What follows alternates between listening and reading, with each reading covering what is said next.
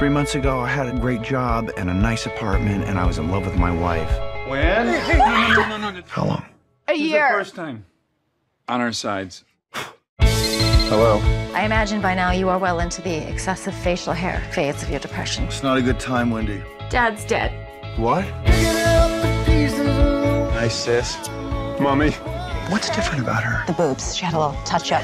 Your father had one final request, and we are going to honor it. He just wanted his kids under one roof. So for the next 7 days, you are all grounded.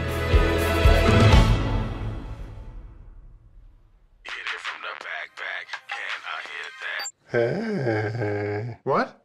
Oh, no, we're just sitting in an awkward silence. Whoops. We come apart there. Mom, close that robe. It's just breasts, Judd. Same ones you suckled at. No, Mother, those are not the same breasts you nursed us with. You got bionic breasts now. Judd Altman. What's it been, 7, 8, 9 years? What happened to Quinn? You guys didn't split up, did you? She slept with my boss. Well, that'll do it. Yes, it did. Done. Right.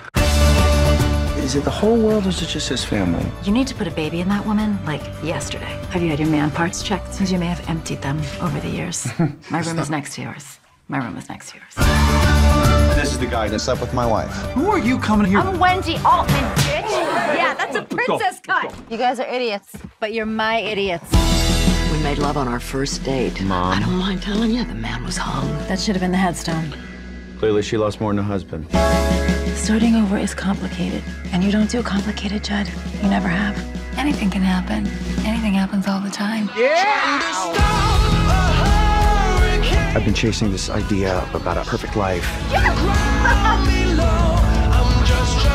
But life is unpredictable and irrational and complicated. And I want a complicated life.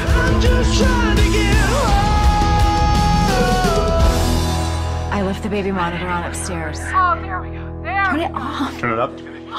Turn it up. Stick a baby in there, Paul. Shove a baby up there. It's a circle of life, everybody. Let's go, Altmans. I'm just trying to get home.